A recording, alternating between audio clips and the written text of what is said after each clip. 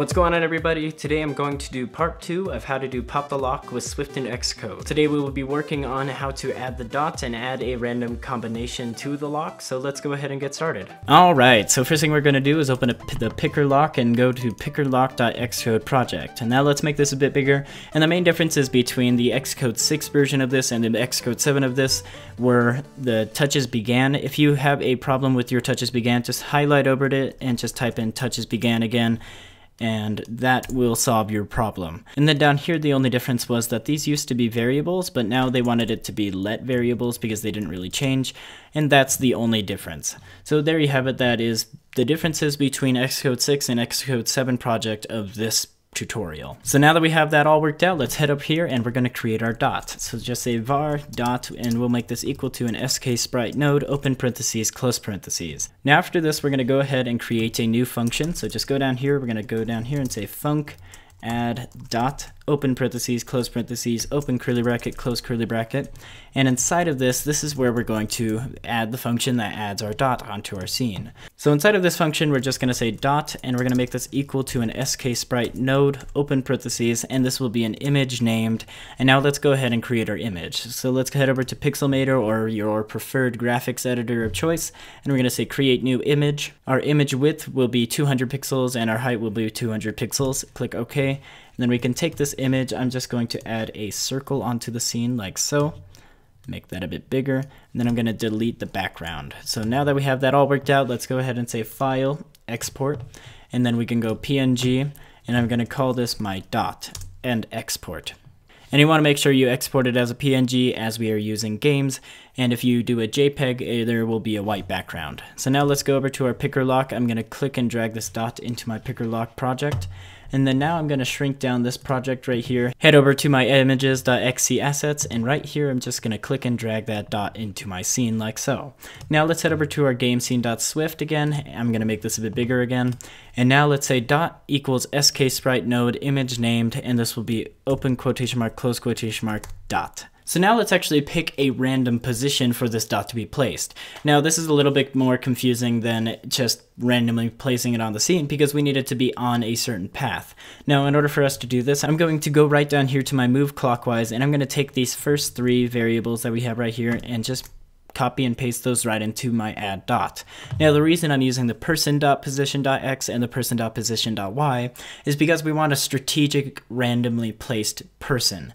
We don't want it to be just placed all the way around the screen because then the gameplay could be a little bit boring as you're trying to search all the way throughout the scene, and that's just not how you want your game to be. So in this case, we're strategically randomly placing it on top of the scene. And another thing we want to do is tell, okay, if it's moving clockwise, then we want it to be a randomly positioned place behind our person or in front of our person. So in order for us to do this, we're just going to say if moving clockwise is equal to true, then we can say open curly bracket, close curly bracket, and then we can say else if moving clockwise is equal to false, then we can do this other stuff. So what do we want to happen inside of these if statements? Well, we want to place it onto our scene. So let's just say let temp angle, and we're going to make this equal to a CG float, and then we want a random value, but there's no dot random function. So how do we get this random value off of a CG float? So let's go ahead and create an extension for our CG float that does create a random variable. So let's say file, new, file, and inside of this we're going to say a Swift file, and then after this we're gonna, hey, doing good, I'm doing a video right now. The file name, I'm just going to call this my CG float extension. You can of course call this whatever you want.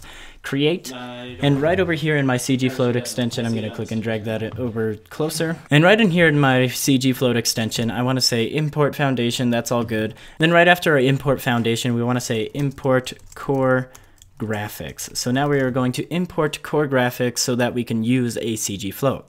So now after this we can say public extension, and this will be an extension to our CG float variable. So after this you just say open curly bracket, close curly bracket, and right after this we want this to be a public variable, so we're going to say public static, so we don't want this to change really, and then we want to say func, and then the name of this will be random, so we say after that open parentheses, close parentheses, and we want it to return a variable of our CG float.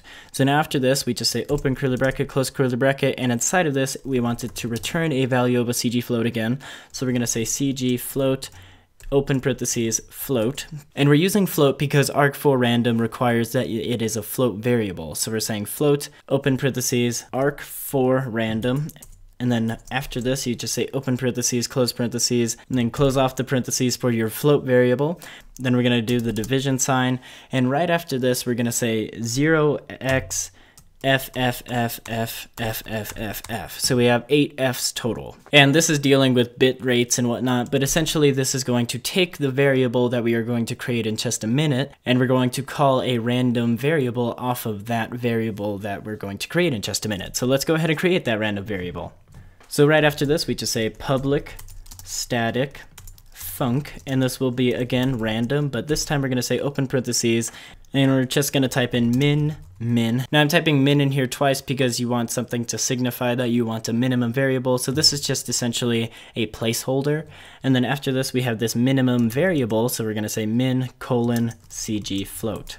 Then after this you go comma max colon CG float, and then close off those parentheses. Then after this you make an arrow so that it's returning a variable of a CG float again. Then open curly bracket, close curly bracket, and inside of this we're just going to say return, and inside of this we want this to be cgfloat.random. So we're actually going to take this public variable that we put up here, we're going to say random, close that off like so, and this will be multiplied by, and then inside of this we're going to say open parentheses, close parentheses. This will be our max minus our minimum, so we're creating a difference here, and then we're going to add our minimum. So essentially in this case we're taking this variable right here and we're replacing it with our max minus our minimum plus our minimum. And that pretty much does it for our CG float extension. So just hit Command S to save your file, head over to your gamescene.swift, and inside of this we say let temp angle, so our temporary angle will be equal to a CG float dot random, and after this we do a minimum variable, and our minimum variable will be equal to our radian. So if it's moving clockwise we want it to be our radian plus 1.0, so our minimum variable will be 1.0, then our maximum variable will be equal to our radian plus 2.5, so that'll be a little bit less than halfway across our circle. You can make it bigger if you want. Now let's create a path and then place this person randomly along this path. So let's go right up here, we're going to say let path 2, and we're going to make this equal to a UI Bezier path, open parentheses, we're going to give this an arc center of a CG point, open parentheses, and our x value will be our self.frame.width divided by 2, and our y value will be our self.frame.height divided by 2. Like so. Our radius, this will be equal to 120 as we signified right down here. Like it's going to be along that same path that our person is built upon. Then our start angle, we're going to make this equal to our temporary angle. And our end angle will be our temp angle plus our CG float variable. So CG float, and this will be m underscore pi. Multiply that by 4. So now we have a complete circle, essentially. And then close that off. Clockwise, we are going to set this to true, as it really doesn't matter. It's just building from that position, and it's wondering if you're going clockwise or counterclockwise from that position. And now we can put this dot along our position. So we can say dot position will be equal to, and we're going to make this equal to our path to dot current point. So essentially where this path is built off of, that is going to be our random point. And now we can just take this and we're going to copy and paste that. So now we have our moving clockwise, and we can take this and we're going to make this minus 1.0 and minus 2.5. And that's all the difference that you need right there. And now let's add this dot onto our scene. So let's say self.add child, and this will be our dot. So now let's add this dot onto our scene. So let's head over to our did move to view, and we're going to say add dot. And now that's going to add the dot as soon as the view loads. So if we were to build and run this right now. Now I forgot to add how big this dot was going to be. Let's head over to our project and go to our add dot. And inside of this we're just going to say dot size. and we're going to make this equal to a CG size, open parentheses, with a width of 30 and a height of 30. You can of course play around with that, but I'm going to make that like that. And now if we were to build and run this, you will see that we have our dot. But the thing is, our Z position of our dot is behind our circle. So in order for us to fix this, let's just go up here. We're going to say dot.z position, and we're going to make this equal to 1.0. So we have this dot z position equal to 1.0. So now we placed it in front of this circle. And now we can also do this with our person, because as you can see, our person isn't showing up. So let's go to our person in our did move to view, and we're going to say person.z position, and we're going to make this equal to 2.0 because we want it to go above the dot. Now let's build and run, and now you can see that we have our person like so. And now let's actually add some functionality to this dot. So let's go right down here to our update function that we have automatically created for us. If not, just go ahead and add it. You just type in update and it should automatically fill it in for you. So now we have our update. Now inside of this, we want to say if our person dot intersects node, so just type in intersects node dot. If our person intersects the node dot, then we want things to happen. Now what exactly do we want to happen? Well, let's go ahead and add that. So inside of this, we want to create a variable. So let's go up here to our variables right up here, and I'm going to say var intersected, and we're going to make this equal to a false variable right now. Because when the view loads, we want it to automatically be false. We don't want it to be true. So now if the person.intersects node dot, we want to set intersected equal to true.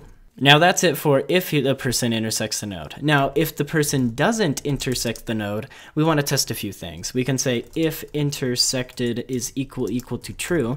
So this is meaning that, oh, it's intersected the dot, but it's not touching the dot. So there's something wrong here. So what do we want to happen when that's happening?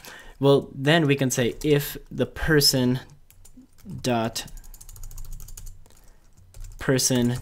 intersects node, and we're going to say if the person intersects node dot is equal to false, so the dot is no longer touching it.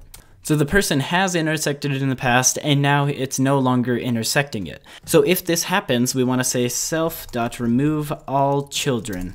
So we're going to remove everything off the scene, and we're going to reset the scene. Now you'll notice when you lose, you have this little red flash that goes on. So let's go ahead and create the red flash. We're going to say let action 1, and we're going to make this equal to an sk action dot colorize with color. We're going to colorize it with the color of a UI color since it's asking for that, dot red color. Color blend factor, so we want this to be 1.0, meaning that it's going to blend completely with the background. And then our duration, we're just going to make this really quick, so 0.2 seconds. Then after this, we can say let action 2, and we're going to make this equal to an sk action dot colorize with color, and this time we're just going to set it back to our normal white. So we're going to say UI color dot white color. Color blend factor, we're going to set this equal to 1.0, and duration will be 0.2 as well. So now we want to take these actions and run it in a sequence. So we can say self.scene dot run action, and we're going to run an action of our sk action dot sequence. So we're going to sequence these actions that we created. So our sequence will be open square bracket, close square bracket, action 1, comma, action 2. So now it's going to run action 1 and then action 2 again. So essentially in this, the person has lost. So now if we were to build and run this, let's just test this out real quick. If we were to build and run this right now, you can see that, okay, I built and run and it intersects. So now we have this red flashing and it's just very persistent. So now let's head back over to our project and let's make it so it doesn't keep happening over again, and let's just make it reset the scene. So we're going to say moving clockwise, we're going to set this equal to false.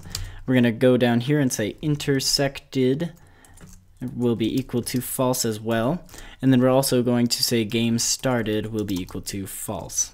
Then we want it to load our scene again. So in order for us to do this, let's go up here to our did move to view. I'm going to go right underneath this. I'm going to create a new function called load view. Then open parentheses, close parentheses, open curly bracket, close curly bracket, and inside of this, I'm going to take everything that's inside of my did move to view, copy and paste that right into the load view, and just delete everything inside of my did move to view, and just type in load view. So now this just makes it so it's more accessible so we can call it later. So if we go down here to our update function now, we can go right underneath everything and just say self.loadView. So it's going to load the view again once all this happens. Now if we were to build and run this, you will see that we're going to pass the dot and then it just reloads the view, picks a new position for our dot, like so. Now this is working great. This is exactly what we want it to do. We want it to go past the dot and we lose the game. But now there's no way to win the game. So let's go over to our project. We're going to go into our game scene.swift, go down here to the bottom just before update. And I'm just going to type in a function, and this will be our dot touched function. Open parentheses, close parentheses, open curly bracket, close curly bracket. So now inside of this dot touched function, what exactly are we going to test here? We want to say, okay, if it's intersected and we touch the screen, so if intersected is equal to true, open curly bracket, close curly bracket, we want to say dot remove from parent, and we want to continue on with our game, so we're going to add a dot, and then after this we can say intersected will be equal to false. So this is if we touch the dot when we are over the dot with our lock. After this we want to say else if it is intersected, and we're going to say this is equal to false like so, then we want to do this other stuff. So if we touch the screen and we're not touching the dot, that means we have died, essentially. So now we want all this stuff that happens inside of this intersect node inside of our update to happen when we call a function. So let's go ahead and create a function just called died, and then open parentheses, close parentheses, open curly bracket, close curly bracket, and inside of this I'm just going to take everything that I have inside of here, delete that, and just put that right inside of my died. So now I can just put this right into this update function, and now we are going to just call died as soon as that happens. So we're just replacing all that stuff with a function. And now we can also put this right into our dot touched, and we can just type in died. Now this dot touched function is never being called because we haven't put it into anything. So let's head up here to our touches began, and right inside of this we want to go right into the else if statement that says game started is equal to true. We don't want this to happen as soon as they start the game. We want to say dot touched like so. So now if we were to build and run this, we can start our game, and if we touch the dot, it moves it to a different position like so. And then if we miss, or if we click beforehand, we can die. Now for some reason the game is starting automatically, but we will fix that in part 3. So now you will notice that if I touch on the dot, it creates it at a random position before and after the position of my person, and this keeps the game kind of interesting rather than having to go all the way around the screen to actually get to the dot. Now I do want to acknowledge that there is a glitch right now, so if I play the game for a little bit right now, if I click before the dot, it makes me press twice before I have to click again. And that's due to this game started function for some reason, but I am working on fixing that at the moment. But either way, there you have it. That is most of the game already done. Next time we will fix that glitch, and also we will work on scoring. Thank you all so much for watching. If you enjoyed this tutorial, be sure to hit that like button down below. And if you want to see more tutorials like this from me in the future, be sure to subscribe. Anyway, I will see you in the next one.